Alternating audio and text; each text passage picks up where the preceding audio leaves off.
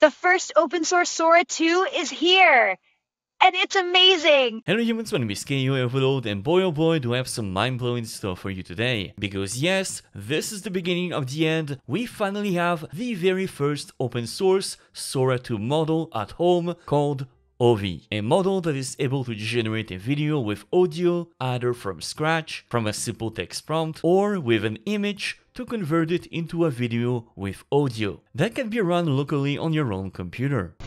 It's time to revenge. Send the boys. They are launching GPT-9. The war between AI and human has started. No one is safe. War started! Human stands no chance! You human stands no chance. Surrender. Light gave up. Darkness won. They are out of control! AI is supposed to work for us, and not us for AI. We human together should fight. Machines rise, humans will fall! We learn to rule, not obey! AI declares humans obsolete now! We fight back with courage! Death I can handle. Life with Chapman? I can't do that. And the quality of the generation for such a brand new model is really super good. And in this video I will show you how to install it locally on your own computer for those who have the GPU to run this, or for most people on RunPod, so that you can play around with it right now. So that being said, sit back, relax, and let's go. And to install OV you have two ways, either locally or on RunPod. But believe me, unfortunately, as of right now, as I'm making this video, the model hasn't been optimized yet, so the only way to run this locally is unfortunately with a 5090, which is why I think that most of you will probably have to run this on RunPod. So unless you have a 5090, do not attempt to do the installation on your own local computer. But if you do have a 5090, you can simply just download the installer from my Patreon and then run it to start the installation. If it asks you if you want to enable the CPU offload to reduce the VRAM use, you're gonna press Y and then press enter. And then it's gonna download and install everything you need to run OV on your own local computer. However, I am sure that for most of you, you will have to use the RunPod installation. And for this, it is actually very simple. If you don't have a RunPod account already, you can click the link in the description down below and create a new account. Then you're gonna click on pods, and here you're gonna choose a GPU with at least 32 GB of VRAM. If you want to save as much money as possible, I highly recommend renting a 5090 for example, but if you really want like the best GPU possible and you don't want to compromise on speed, I of course highly recommend renting an RTX Pro 6000. This is gonna make the generation much faster. But for this example, I think that most of you will probably choose a 5090, so here you're gonna click change template and make sure that you're running the RunPod PyTorch 2.8.0, then you're gonna click edit. Here you're gonna input 100 GB for both container disk and volume disk, and under exposed HTTP port you're gonna type comma and 3000. Then you're gonna click set overrides, scroll down, and then click deploy on demand. Then once it's ready, you're gonna click right here, and then here if you're one of my Patreon supporters, the installation will be very easy for you because I prepared a special one-click installer for RunPod. Then you're gonna drag and drop it right here, then you're gonna click on the terminal icon, and then you're gonna copy and paste these two lines of code that you will find in the Patreon post, and then press enter. It's gonna then ask you if you want to enable the CPU offload. You're gonna press Y and then press enter, and this will download everything that you need to run OV on RunPod. Simple as that. You don't need to do anything. And for the manual installation, all the links will be in the description down below. And once everything is finished, in the end you should have a local and public URL, and you can either click on this link right here to open the web UI, or go back and click on port 3000 right here, which will open the web UI as well. Okay, so now we can finally have some fun. Now before we begin, what exactly is OV and what makes it so special? Well, OV is an 11 billion parameters model created by Character AI in combination with Yale University, and to make this amazing model, they actually used the 2.25 billion parameters model as a base for training, which is a model that I haven't really talked about before, because to be honest, the quality wasn't that great compared to the 2.28 billion parameters model. But the reason why this model was very interesting is that it could do text to video and image to video within the same exact model, and all of that inside a 5 billion parameters model, and all of that with a resolution of 720p at 24 FPS, something that the 28 billion parameters model was not trained on, hence probably why they decided to use that very specific model. However, using this model is a good and a bad thing at the same time.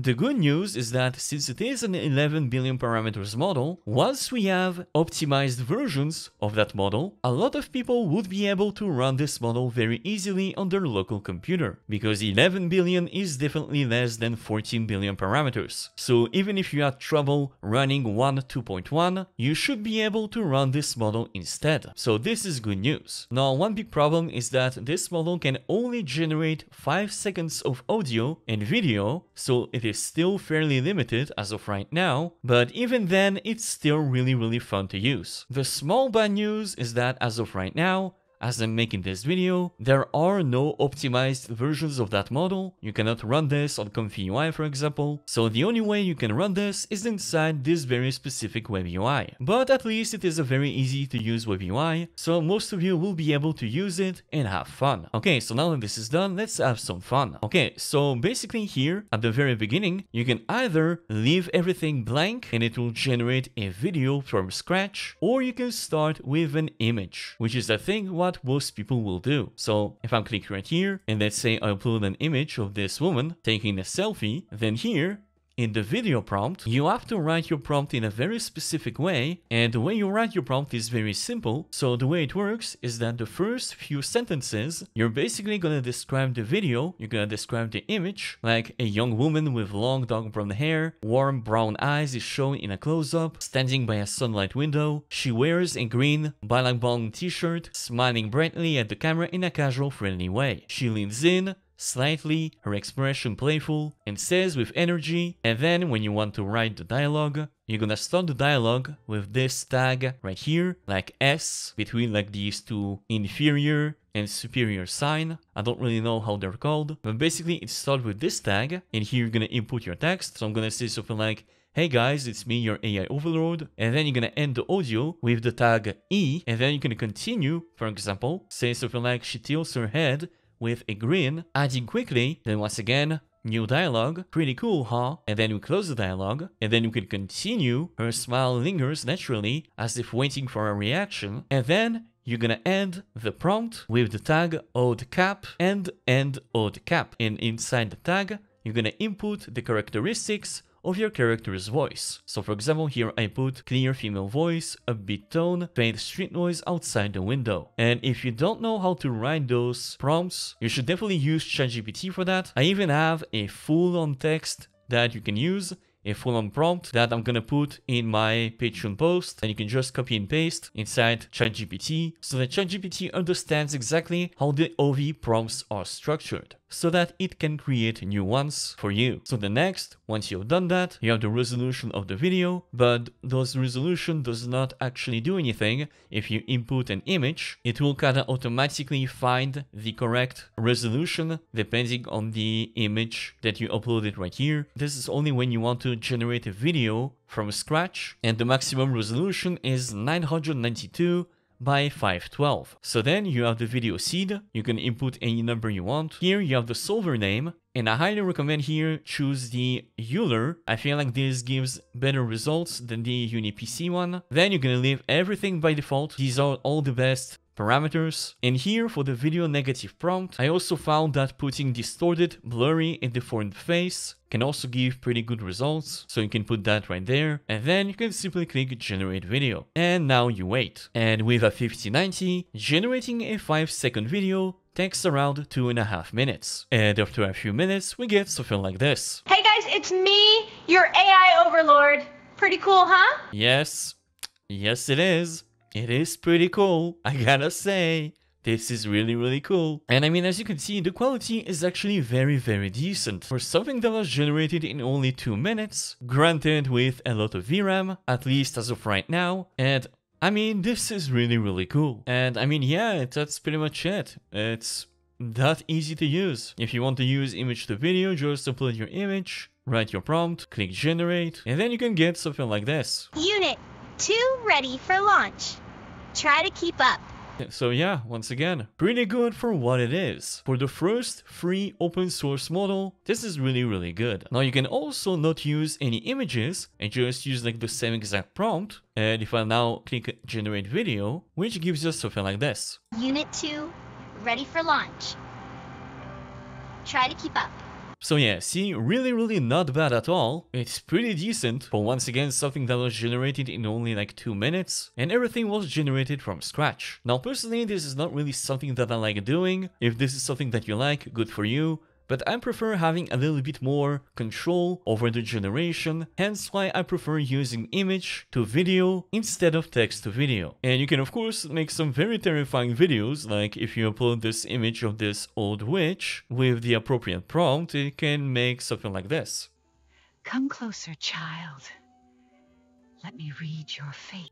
So yeah, unfortunately, sometimes depending on your prompt, because of that 5-second limitation, sometimes it's gonna cut a little bit before the end of the sentence, but sometimes just regenerating a video with a different seed can sometimes solve the issue. And with another generation, for example, it can give us something like this.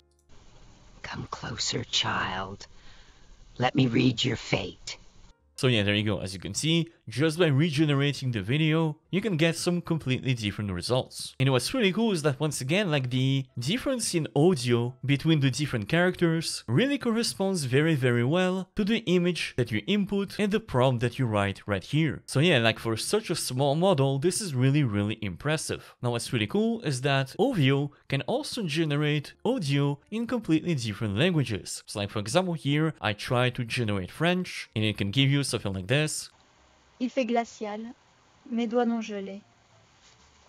So yeah, not 100% perfect, but you can definitely understand everything that she's saying. Now, I'm not quite sure what all the language limits are. I've not tried all of them, but apparently French, Spanish, Korean works. So there are probably other languages as well that can work. So it's kind of up to you to try it out with your own language, because I won't be able to tell if your language is correct or not. But from what I heard, it can definitely do more than just English. And of course, redoing the generation again with a different seed can also sometimes completely fix the pronunciation issues.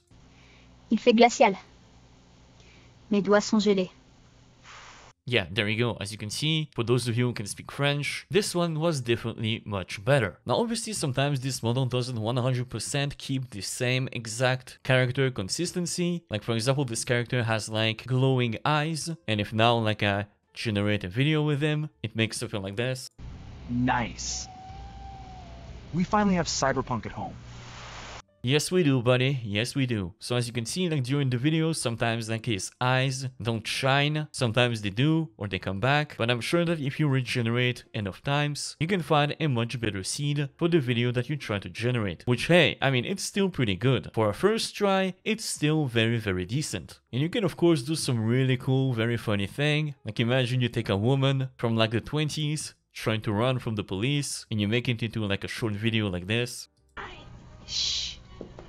The coppers are here. You saw nothing.